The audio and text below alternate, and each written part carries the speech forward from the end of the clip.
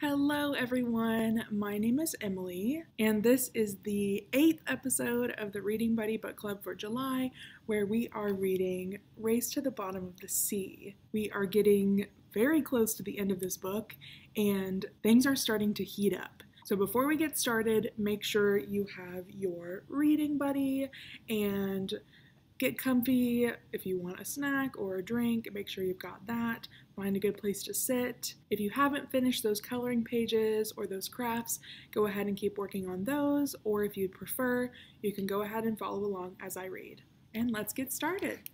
The stench of death was thick in the air as we approached the carcass. There, a mere mile off the mainland coast, a sperm whale floated, belly up, its ventral grooves black with decay. We circled the whale, and then we saw the sharks. At least 6 of them, 4 great whites and 2 tigers, moving in to tear chunks of meat from the whale, as casually as if they were dining at a local buffet. Their teeth grappled the whale expertly, their jaws working with 1,000 pounds per square inch of pressure, their bodies violently shaking the flesh loose, a display to birth 1,000 nightmares. But also a testament to nature's great cycle of life. A whale dies, the sharks feast. An apple is eaten, its core discarded. A bird plucks out the seeds. A tree's leaves fall and rot. The nutrients released provide sustenance for an entire forest of trees. In nature, death not only makes way for life, it fosters life. The death of things that come before us is the only reason any of us receives a turn on this planet in the first place. Exploring an Underwater Fairyland by Dr. and Dr. Quayle. Chapter 24. Fidelia stared up at the ceiling. The beams of the mother dog were impeccable. No slivers, no wood rot, no termites, as if the oak trees had grown branches already sanded and shaped. Her mind felt too tangled to sleep, her heart too wounded. Merrick was finally caught. Logically, she knew he was dying anyway. He'd signed his death sentence when he went into the cave of the Red Daisies. What difference did it make whether he was hanged by Admiral Bridgewater or blown up with the jewel or left to wheeze and cough and sputter while his lungs slowly collapsed? But it did make a difference, Fidelia knew. It made a difference whether a great shark was reeled in or left to fight and lose its battle out in open waters. And what about Cheap Shot Charlie and Bloody Elle? Admiral Bridgewater would hang them too, without a doubt. So much unnecessary death. Her adventure was over.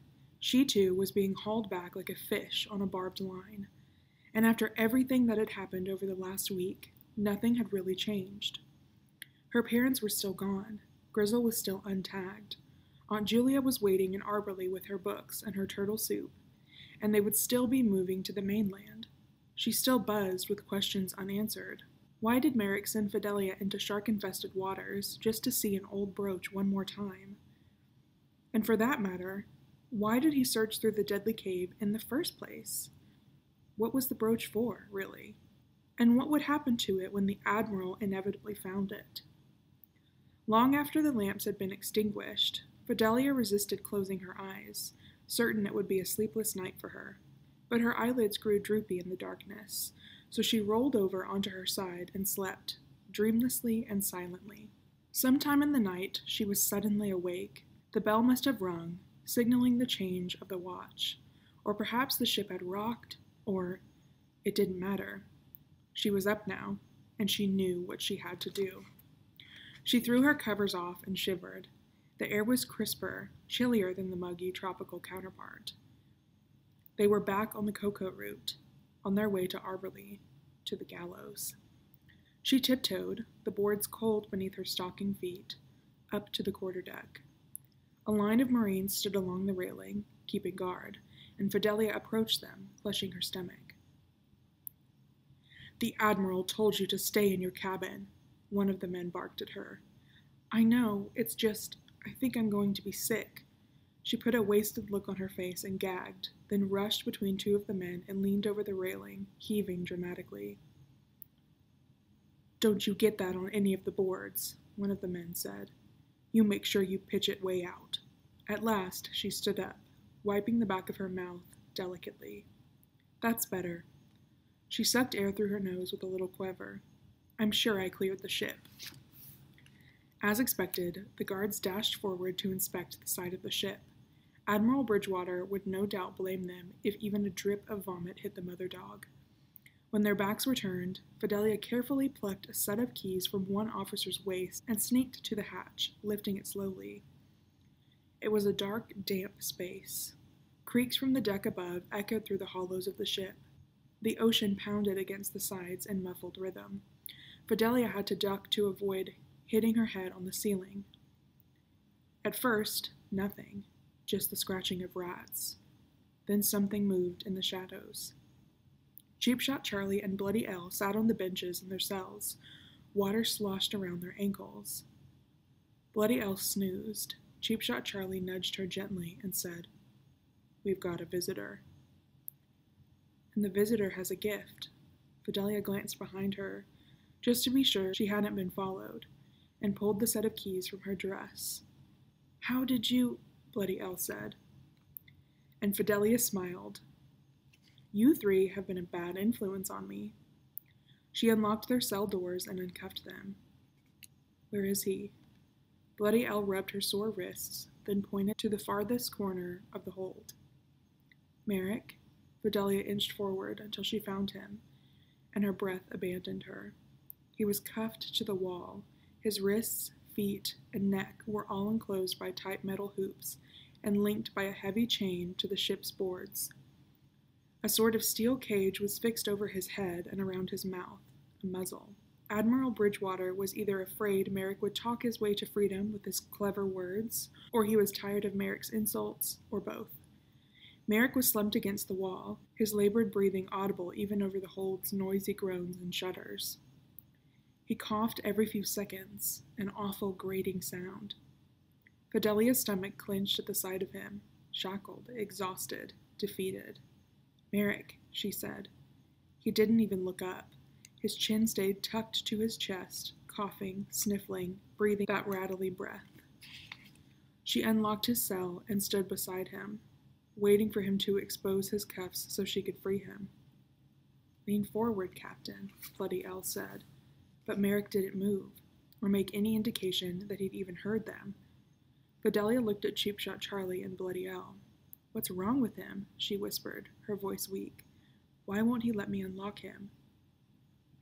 Merrick slowly angled his head up and coughed, and Fidelia winced at his black and red eye, swollen and black as ever, leaking some darkish fluid down his cheek. Cheap Shot Charlie studied his captain. "He's not coming," he finally surmised. Merrick coughed, his whole body straining, chains jangling, blood spraying through the bars of his muzzle. For a moment, Fidelia thought, this is it, his last breath. But Merrick somehow found his air, and then dropped his head again. "No!" Hot tears stung Fidelia's eyes. "No, you can't just surrender like this. You're Merrick the Monstrous. You always escape. Do your disappearing act before Bridgewater hangs you." But with every shaky inhale Merrick took, it was confirmed the pirate captain was all but finished. He'd never survive an escape. He'd never be able to swim away, and Cheap Shot Charlie and Bloody Elle were in no shape to tow him to land. They were both weak from their all-sweets diet, drained from the tussle with the Navy, and Charlie's leg wound was festering with pus and crusted blood. It would be a miracle if the two of them made it to safety. Was Merrick trying to speak? Fidelia couldn't tell. His jaw muscles were blocked by the iron gate of the muzzle. "Go," he croaked. Bloody Elle dropped to her knees and gripped Merrick's skeletal hands. "Captain," but there was nothing more to say. If Cheap Shot Charlie and Bloody Elle had any chance of escaping, they'd have to leave Merrick behind. Merrick raised his head again and met the faces of his crew, his two best mates, the ones who had survived by his side. Slowly, so painfully slowly, he nodded. It was all the answer Bloody Elle and Cheap Shot Charlie needed. "You have to hurry. They'll know I'm out of my bunk any minute." Fidelia could barely stand it, the heaviness of this moment, the agony. Cheap Shot Charlie and Bloody Elle slipped up to the ladder in silence, off to hide themselves somewhere on the massive flagship until the opportune time to jump. No goodbyes, no hugs, no final message to their captain or their captive.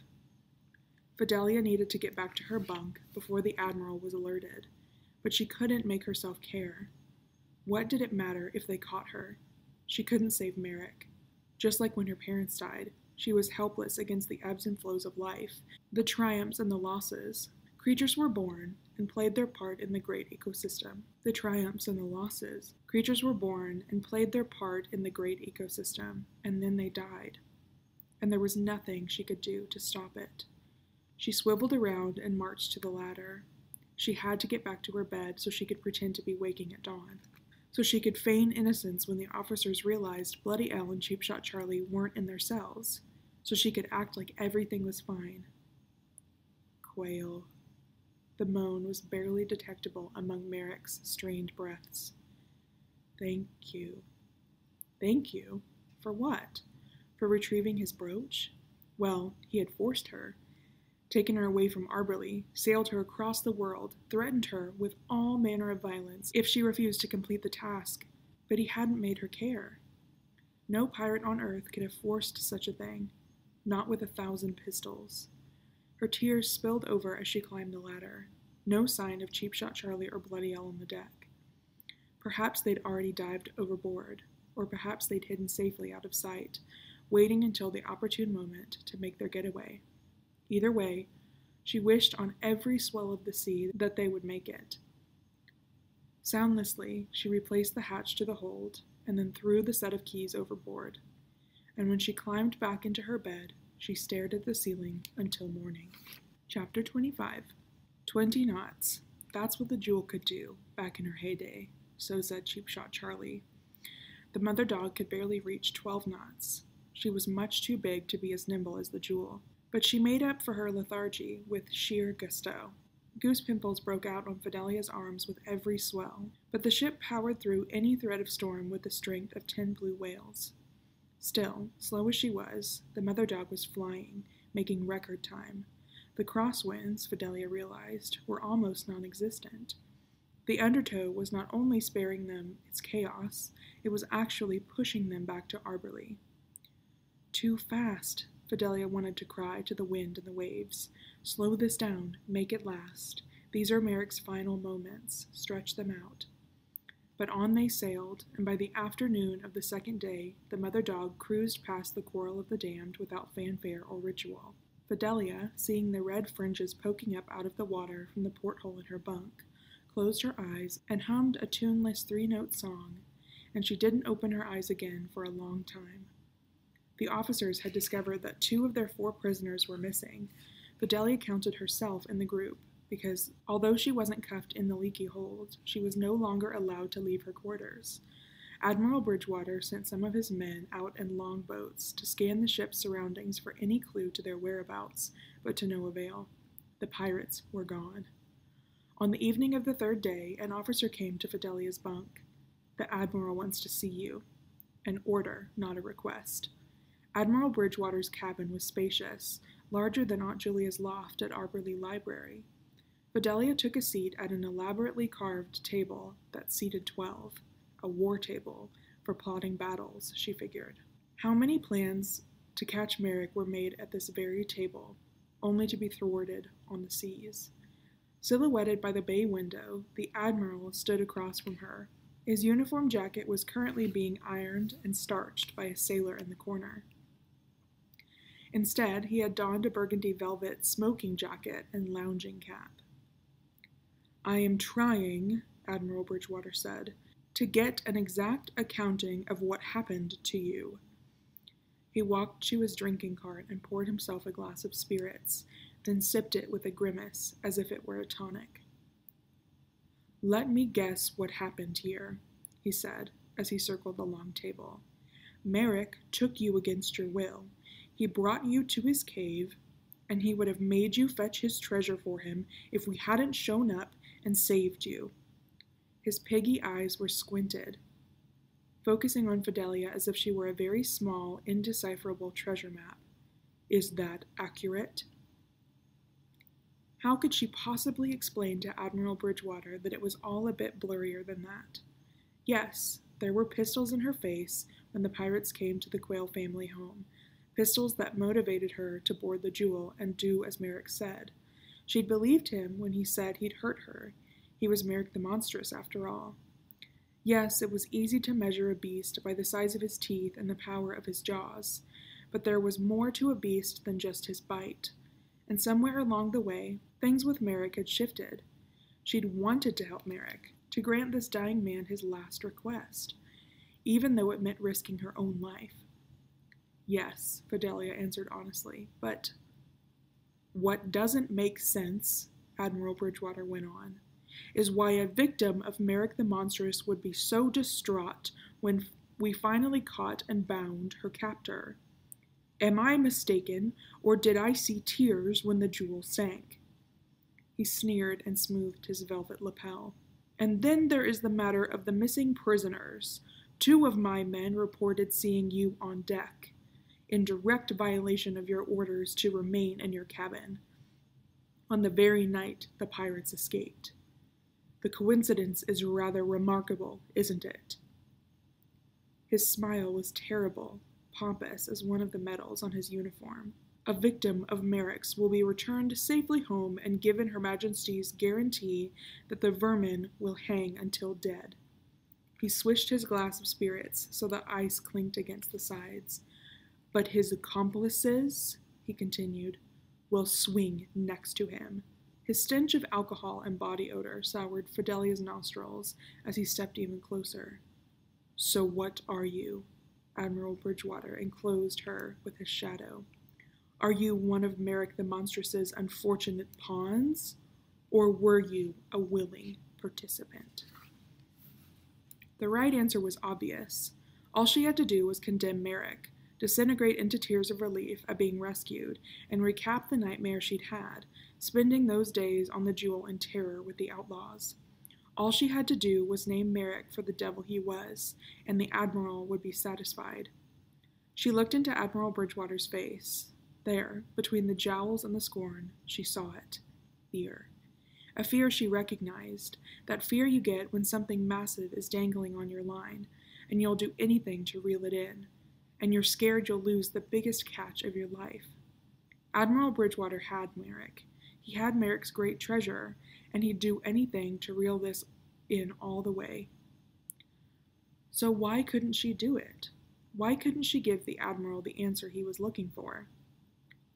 Admiral Bridgewater watched her flail, scrunching his face. Did you know that Merrick was in the Navy? She nodded slowly, wary of a trap. Do you know how he left? Admiral Bridgewater stroked his mustache and took a seat right next to Fidelia. She could smell the sharpness of his cologne, the sweat between his chins.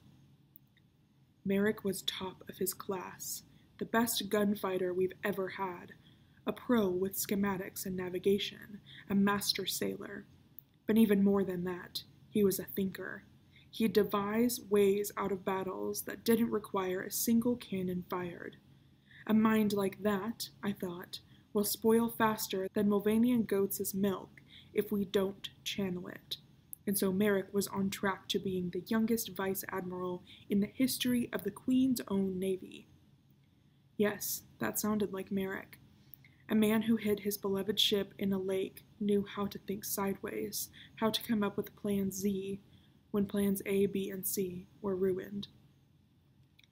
I knew, of course, how bright he was, but I had no idea the things he was truly capable of. The horrible things. I should have seen it. I should have put out that twinkle in his eyes, wiped away that laugh in the corner of his mouth. I should have stopped him. Admiral Bridgewater sipped the melted ice in his glass. I have caught and hung the most notorious pirates to ever sail the 9 seas, the Admiral said, but I have never seen a monster like Merrick. He didn't just abandon rank and leave the base as any decent officer would have done. No, he had to make a grand exit. He and that fiend, Charlie. They took one of the frigates one night and threw its crew overboard. They set off explosions all along the fort. Those who weren't blown completely into pieces had to search for their own legs among the debris. Fidelia shuddered. She shouldn't be surprised. She knew Merrick's legacy. She knew how monstrous he was. And yet she'd seen it. In his one remaining eye, a shred of humanity. There was sadness there, deep, abiding sadness, and immeasurable gratitude when she brought him that brooch. It didn't excuse what he'd done, of course it didn't, but it made it impossible for her to write him off as simply a monster. So please believe me, the Admiral finished, when I say you are lucky to be alive.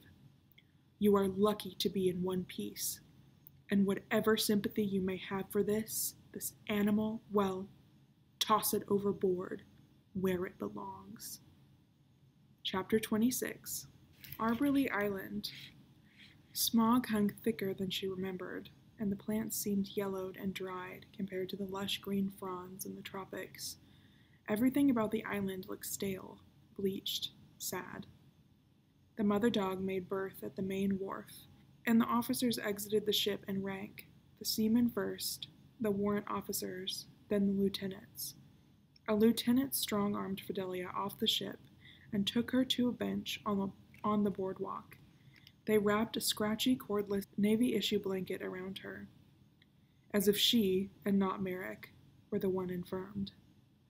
Admiral Bridgewater came down the mother dog's gangplank, his beady red eyes scanning Stony Beach as if he expected a royally commissioned parade to greet him and celebrate his victory. But the beach was empty. "Bring him out," he ordered.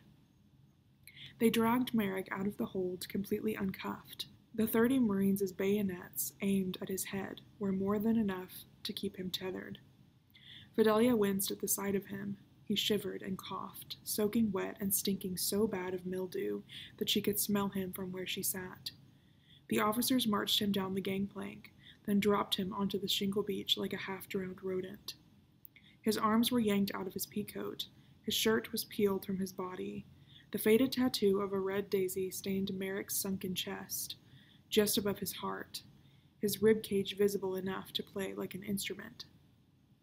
The hardened purple veins in his hands had spread, web-like, up his arms, into his knotty back, and onto his neck.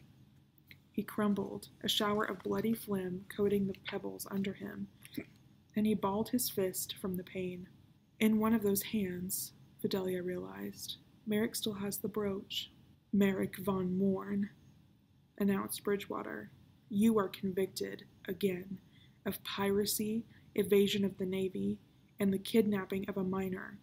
All are capital crimes under Her Majesty's rule. You are hereby sentenced to hang by the neck until dead. Or until you blink," Merrick wheezed.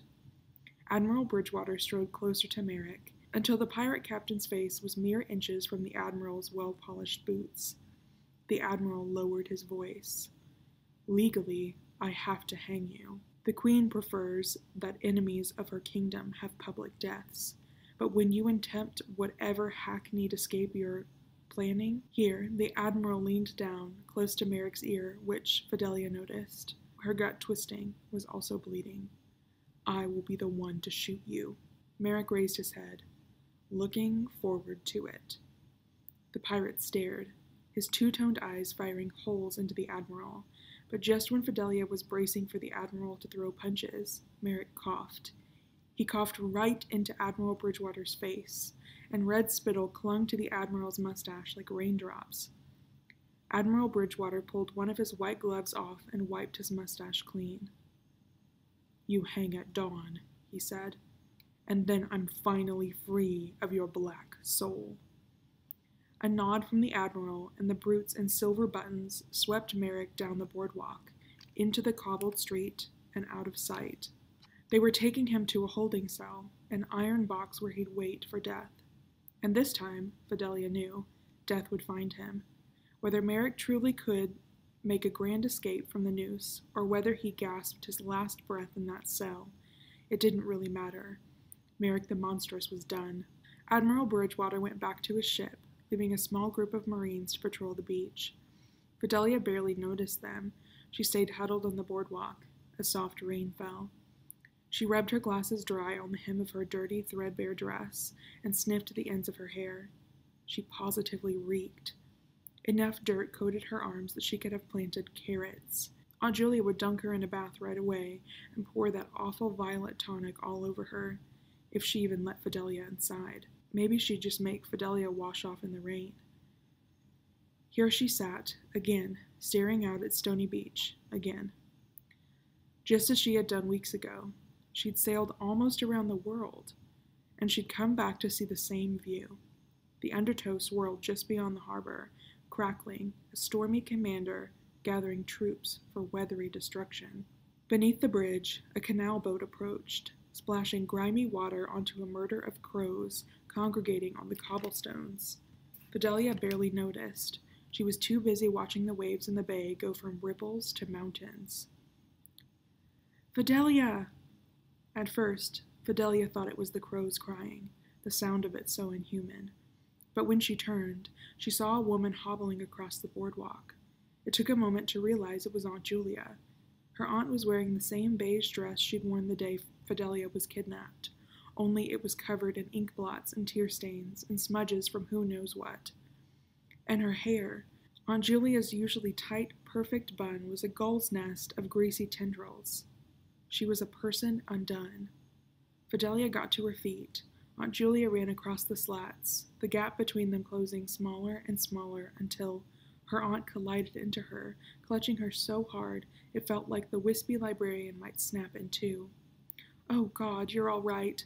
Aunt Julia buried her face in that crook between Fidelia's neck and shoulder, muffling her words. "Thank goodness. They told me you'd been taken by pirates, but you're all right." "You're all right." Was Fidelia all right? "I'm home now," Fidelia said, her words mechanical, stroking her aunt's back. Aunt Julia landed a kiss on Fidelia's forehead and searched her face.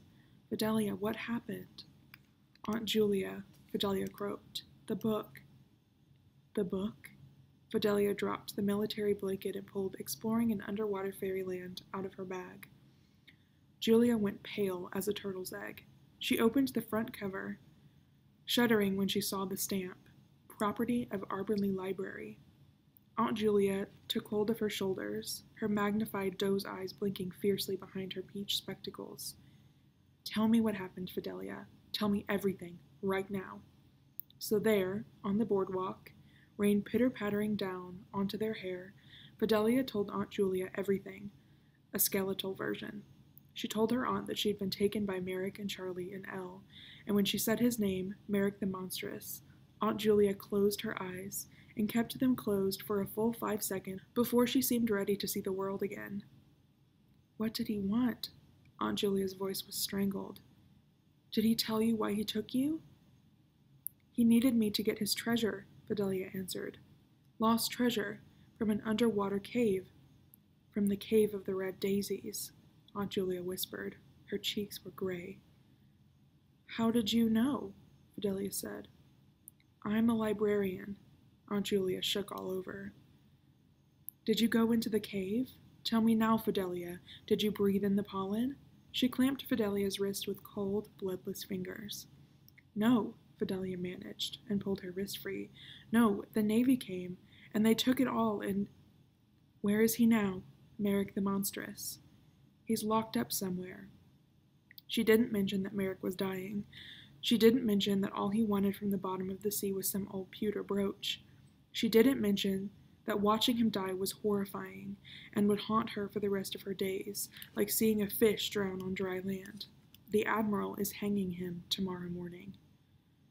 Her aunt bloomed red with anger. Good. Aunt Julia's teeth were clenched. Let him hang. She wiped her palms on her skirt. But Fidelia didn't know how to tell her aunt that there was a spark of humanity in Merrick. Or there had been, before the Admiral captured him, before he was muzzled and beaten and locked in the hold of the flagship. "I don't think he should die like this." "He kidnapped you," Aunt Julia said. "He would have let you die." "But he didn't," Fidelia said.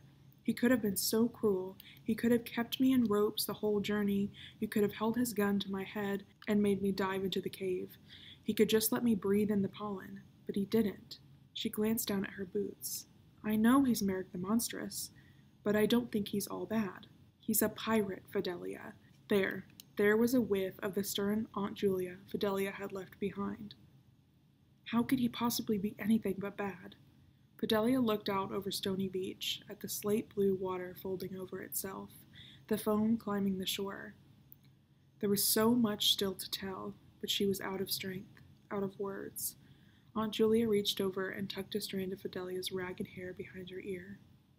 Are you hungry? She finally said.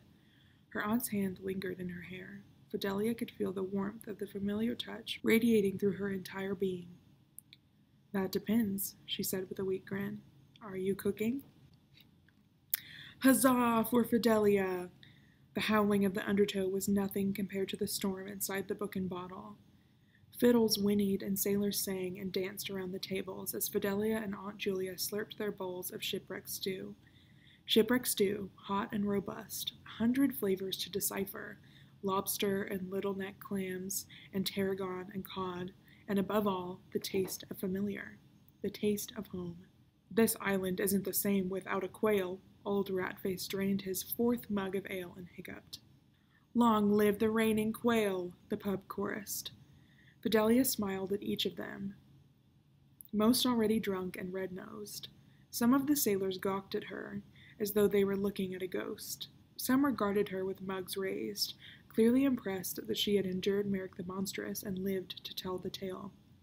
And a few grinned stupidly, glad that she was back safely, no doubt, but also pleased to have an excuse for merriment. Then she thought of a few other faces missing from this circle. Ida's and Arthur's, yes, of course, yes, but also Bloody Elle, her rough, tanned skin, her black ringed tattoos, her loyalty to her captain, her eagerness, and Sheepshot Charlie, his long face and bald head and grouchy eyebrows and brambly disposition, his way of protecting his captain, Fidelia now understood. And Merrick, of course. His contrasting eyes, the piercing blue, for all of his cleverness and grit, and the black and red eye, a dead eye. She missed them all. Her chest suddenly gave a tremble. The celebration around her dimmed and muted itself. Everything was coming up fast, a rush of sky, as though she was surfacing too quickly from a deep-sea dive. She'd survived a kidnapping. Survived pirates, and not just any pirates, but the pirate, the most dangerous outlaw who had ever sailed. She'd survived the undertow again, survived a breakneck trip to the tropics, survived an encounter with the territorial shark, survived finishing the water eater, and she'd survived losing her parents. She'd folded herself in half over the table and buried her face in her hands and cried. Shh, Aunt Julia patted her back with soft hands. Let's get you home. Her whisper echoed far away to Fidelia. Aunt Julia led her out of the pub and into a canal boat, the sailors lining up to watch her leave like a processional. She managed to stay awake long enough to see Arborley Library, still massive, still beautiful. She managed to get out of the canal boat and up to the marble steps. Then Fidelia collapsed, the weight of the last few weeks, the last few months, making her too weak to stand. She felt Aunt Julia lift her. Small, wispy Aunt Julia carried her up 3 flights of stairs, tucked her into bed, and didn't let go of her hand until she fell asleep. 2 years earlier. When they reached Medusa's grotto, Merrick shut himself into his personal tunnel, the captain's quarters, and locked the door behind him. Bloody Elle and Sheepshot Charlie kept busy. They cleaned their wounds from the Great Naval Massacre, bandaged cuts, repaired themselves as best as they could with the primitive first aid supplies they kept on the Jewel. They scrubbed the ship of barnacles, refitted new wood along the boards, tarred the dry rot. They caught fish, grilled shrimp, and guzzled rum while staring silent at the fire in the sandpit. They slept, rose, and slept again. Merrick's door didn't budge. If he came out to find sustenance or drink, it was in the night, while his comrades were snoozing. He's been in there too long, Bloody Elle said after a week, her fingers following the lines of her wrist tattoos around and around, and breaking down the door. Sheepshot Charlie held his arm in front of her. He needs more time. He needs water, Bloody Elle cried, and food, and air. Cheapshot Charlie gripped her shoulders. He'll come out when he's ready, he said. I know Merrick. He loves to fight. The boatswain stared at the door. But he also loves to brood. If we open this door next week and find a skeleton with one blue eye, I'm telling Merrick's ghost it's your fault, Bloody Elle grumbled. But she left the captain alone. Cheapshot Charlie, who had known Merrick for more than a decade, who had first met the ambitious, glib pirate captain back when he was a fresh-faced, silver-button-wearing, goose-stepping member of the Queen's Own Navy. Cheapshot Charlie was right. One morning, when Bloody Elle and Cheapshot Charlie walked past the captain's quarters, the door was ajar. Their captain sat on the edge of the dock, his bare feet dangling in the water. Jellyfish swirled dangerously close, but didn't sting him, as if they sensed he'd been through enough. His greatcoat, once the pride of his wardrobe, black velvet lined with silk, white embroidered ivory along the collar, was flung over a post, ruined. He bought that coat after his first raid, a ceremonial purchase from a fur stall in Mulvania. And now the coat was trashed, tails tattered, embroidery unstitched and frayed, the lining stained with giant scorch marks from the Admiral's cannons. Bloody Elle and Cheapshot Charlie approached their captain slowly. Wounded animals were often desperate enough to lash out for a last taste of blood in their final hours. Green legs, Merrick said after a moment. The great pirate. He skimmed his toes along the electric blue surface of the water. He died young, only 30 years old. I remember, Cheapshot Charlie said. Merrick continued. Iron Chest Shelley also died at 30, and Captain Walden and Crowfoot Callum died 2 weeks shy of his 30th birthday. And how did they all die? He didn't wait for them to answer. Swinging in the gibbets, wearing noose neckties, or shot down at sea by the Navy. He kicked a jellyfish who pulsed too close. All of them caught. What are you getting at, Captain? Cheapshot Charlie asked. Merrick finally glanced up, his cheeks gaunt, his good eye distant and cold. I'm 30 this year, he said. You're twice the pirate any of those others were, Bloody Elle said, even Greenlegs. Yes, Merrick agreed, but I'm 30. I'm due. He jerked a loose button from his overcoat and skipped it along the glowing pool, watching the ripples until they stopped.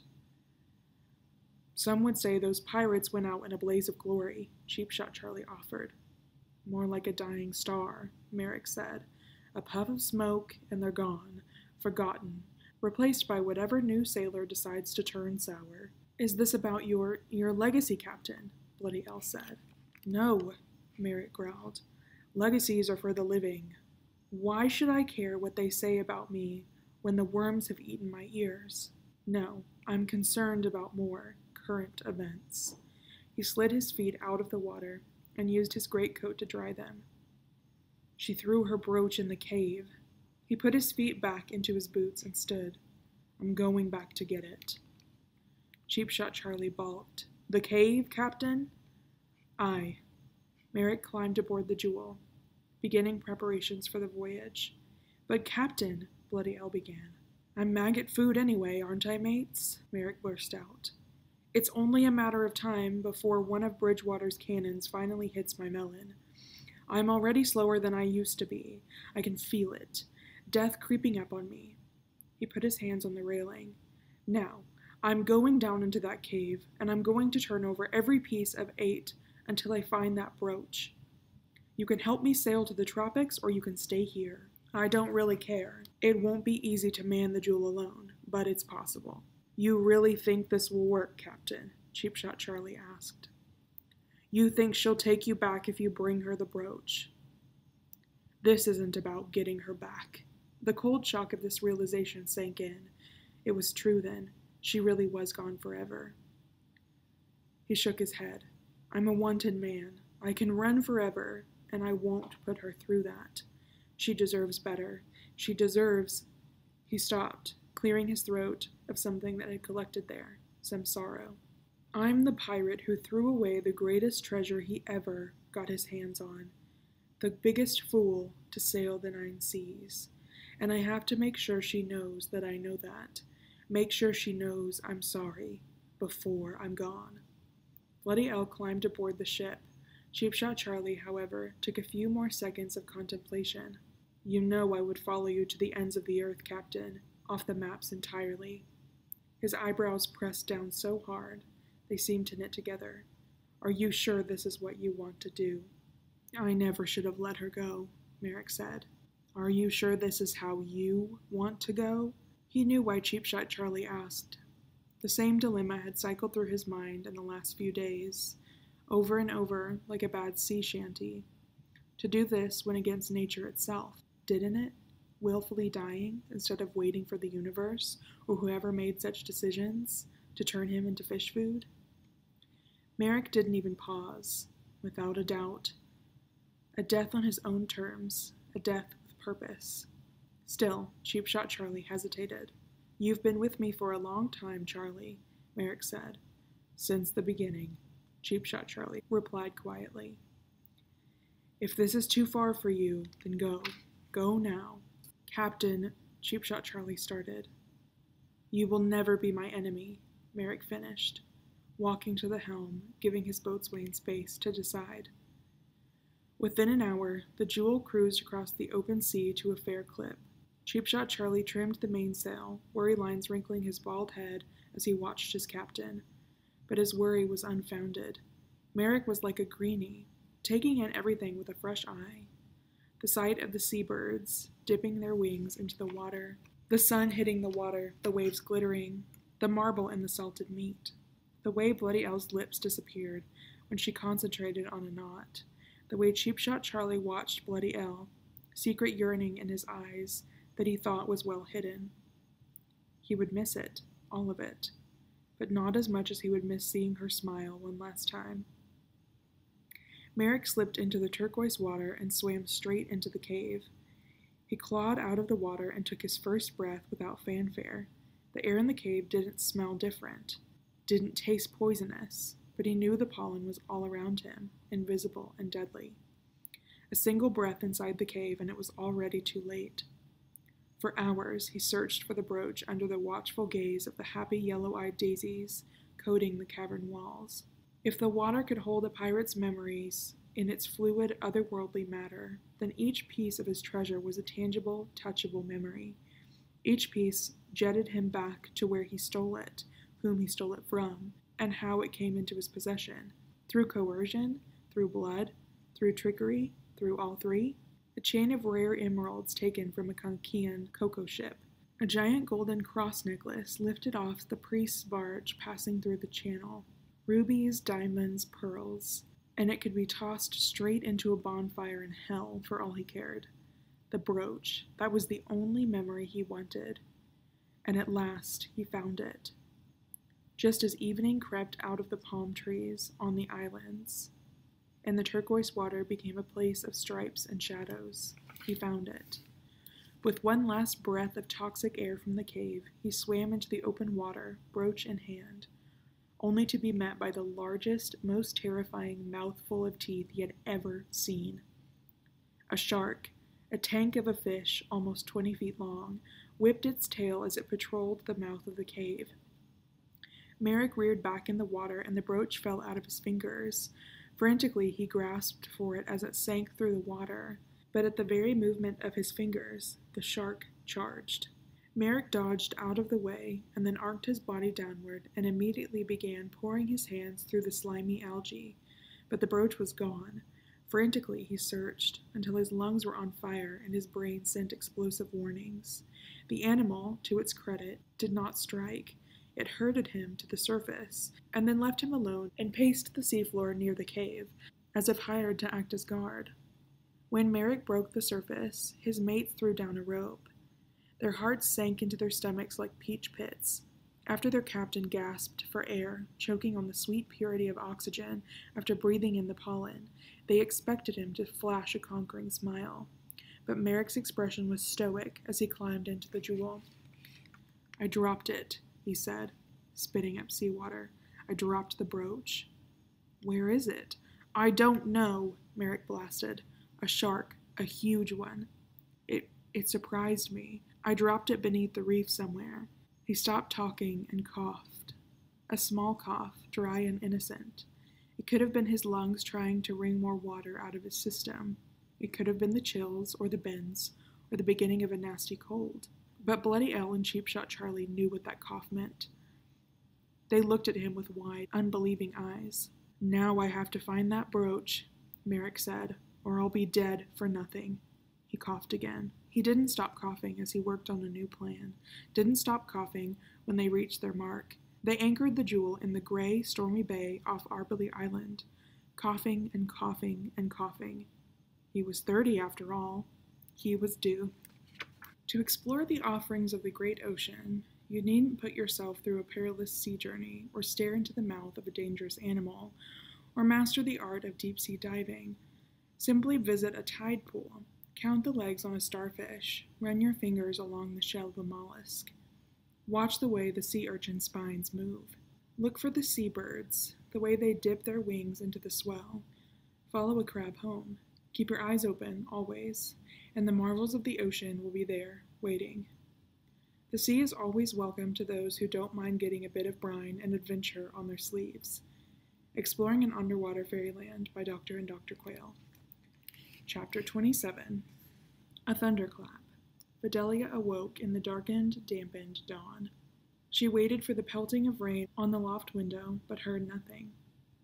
She let her eyelids flutter shut, disregarding the noise as a dream. The room was silent, the couch warm, and she snoozed. Another thunderclap. Fidelia rolled off the couch and stumbled to the loft window. The streets were mist-shrouded, the sky hazy and purple in that perplexing time that was both moonless and sunless. It wasn't a thunderclap, she realized. It was the Navy's cannon, the naval base. Tomorrow at dawn. That's what Admiral Bridgewater had said. And now tomorrow is today. The Navy sounded its cannons for all public hangings. The first cannon fired when the noose was strung, the second cannon when the convicted dangled. The third cannon blast meant he had ceased his kicking and was gone. 2 cannons fired. Merrick, right now, hung from the gallows, noose tight, face red, purple veins bulging. Fidelia held her breath. The third cannon came. Fidelia bit down on her fist, trying to rid her mind of the image of Merrick's lifeless body twisting in the morning breeze. What about the brooch? The brooch he'd given his life for. Had the Admiral found it in Merrick's final moments and tossed it in the garbage? Or had Merrick managed to stash it somewhere? Did he pitch it back into the sea before they hanged him, where the salt water might eventually finish it off, eating the pewter until it became brine? She heard a noise in the other room. Padding around the corner, she found Aunt Julia sitting up in bed, staring out her own window with tears streaming. "Aunt Julia?" Fidelia asked, her voice creaky with sleep. Why was her aunt crying? Happy tears because Fidelia had returned home? Sad tears because Ida and Arthur had not? "Are you all right, darling? What is it?" Aunt Julia discreetly wiped her cheeks. "Bad dream," Fidelia lied, "but I'll try to forget it." She went back to the couch, but sleep eluded her. Stony Beach was a wasteland of wood splinters and broken shells, jute bags lost from cocoa ships and torn apart in the storm, and the sun-bleached bones of a sea creature. A kitchen sink, of all things, had washed ashore, its porcelain already decorated with acorn barnacles. Kelp was everywhere, dried, clinging to the rocks. Low tide brought a fishy sulfur stench to the beach, but Fidelia breathed it in as if it were her first taste of air. Her heart pitter-pattered. Ocean as far as she could see, the shift of pebbles to coarse sand to foam beneath her boots. Some things, at least, never changed. She flipped open her observation book before the tears came and traced a finger along the outline of Grizzle's sketched tail. Sickle-shaped, a tail built for power, for speed, a sweeping tail that made the whole ocean shudder. Fidelia shut her observation book and looked around. It was midday. The bay wrinkled in the beginning wisps of a storm. Waves kissed the harbor and retreated, swelling higher every second. Old thunderstorms blew away. Fresh rain moved in. The windows of all the buildings turned into mirrors, making the whole city feel like the inside of a cumulonimbus cloud. She hadn't been able to save her parents. She hadn't been able to save Merrick. But maybe, if she hurried, she could save herself. If you have something important to do, Merrick had growled to her in Medusa's grotto, while the starfish ate the barnacles decorating the jewel's hull. You do it now. Inside the library, Fidelia found Aunt Julia stamping catalog cards for a few new atlases. Aunt Julia, can we talk? Aunt Julia considered her niece, then nodded. Let's go upstairs. I'll put the kettle on. In the loft, she brought 2 cups of tea and sat across from Fidelia, quietly waiting at the little green table. Taking a deep breath, Fidelia opened her observation book to the sketch of Grizzle, then pushed it toward her aunt. On the night that Mom and Dad died, she said, noting that she had managed to say the word without flinching or hollowing out. This shark swam into the bay. I was so close to tagging it, but then the undertow hit, and Aunt Julia reached out a hand, gripping Fidelia's chilly fingers. He's out there still, Fidelia said, puttering around the tropics, untagged. And if I don't track him down or tag him, someone else might. Aunt Julia sipped her tea. I know you feel like this is my parents' work, Fidelia said, and that I'm just a girl, but... Aunt Julia shook her head. No, Fidelia, I was wrong. She took a deep breath. You are not just a girl. You are a quail, and I can't think of anyone better to continue with the quail family research. She traced a finger along the floral print of her teacup. I've never been the bravest person in the room. The quiet of books, that's what I've always preferred. Aunt Julia pushed her round glasses higher on her nose, and it cost me dearly in the past. It cost me... She cleared her throat. I think I could learn a lot from you, Fidelia, if you would be willing to show me. Fidelia came around the table and gave her aunt a hug. They would be so proud of you, Aunt Julia whispered into Fidelia's hair. Fidelia felt a tingle of warmth trail down her spine. Now then, Aunt Julia said, turning her attention back to the observation book. Tell me more about this fish. Fidelia spent the rest of the day in the library, drawing maps and making plans for a spring trip to the tropics. Aunt Julia promised they could leave as soon as the undertow ran its course, and so Fidelia wrote a to-do checklist. Fix the platypus, replicate the water eater, reorder a few essential supplies, while Aunt Julia hunted through the archives for any mention of shark migration patterns. It almost felt like a normal day, a day from before her journey with the pirates, and before losing her parents. Fidelia ran her fingers along the outline of Grizzle's powerful tail, and the old fizzle and whisper of adventure charged down her back like a current. This was really going to happen. She was finally going to put a tag on Grizzle's fin and give him his scientific name. So it's settled. Aunt Julia closed her ledger at 5 o'clock, the ink smudged on her forehead. The day after the undertow blows out of town, so do we, and we don't stop until we find the shark, Fidelia said, her insides full of shooting stars. Aunt Julia blew a gust of air out of her mouth and grinned at her niece. I'm famished. What do you think about going out for dinner? Maybe La Fruits de Mer? La Fruits de Mer, Fidelia repeated. It was the fanciest restaurant in Arborlee. Fidelia had been there only a handful of times with her parents, usually to celebrate a university grant or a major research breakthrough.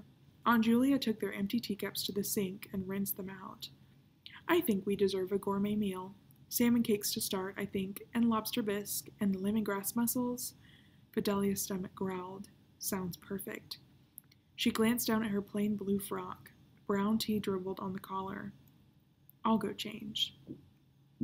Oh, Aunt Julia dashed into her bedroom. Fidelia followed.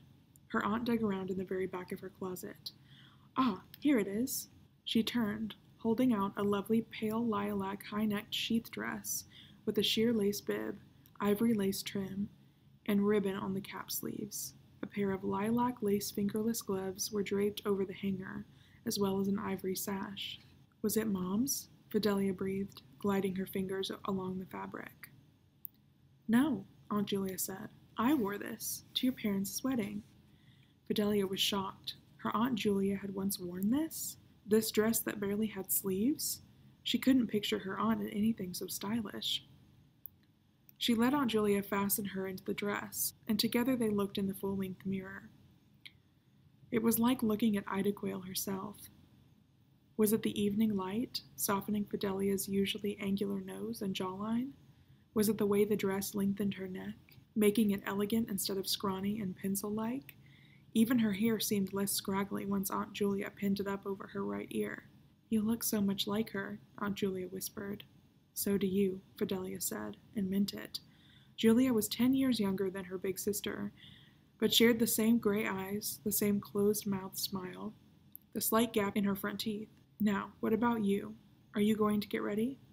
Aunt Julia looked down at her clothing. "I am ready." Fidelia stared.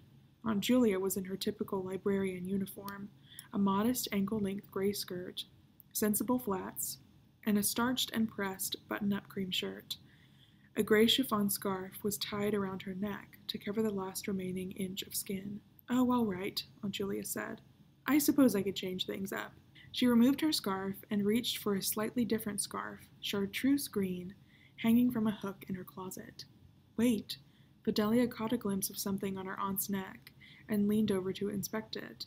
It was a violet scar, prominently dark against the rest of Julia's porcelain-smooth skin. "A jellyfish scar," Fidelia whispered. If she hadn't already recognized the scar from her childhood with marine biologist parents, she could have matched her aunt's scar with the one on her shin. Fidelia's was fresh and still raw, yes, but they were otherwise identical. From when I was younger," the green scarf went around Aunt Julia's neck, tied with an extra knot. "Shall we?" Fidelia nodded, and was still nodding when Aunt Julia slipped down the stairs, the impression of the scar's outline etched in her mind like a lightning strike. It's kind of a weird place to end today, but that is where we are ending Race to the Bottom of the Sea. We will be back with one more episode in the next couple of days, so stay tuned for that, and I will see you guys next time. Bye!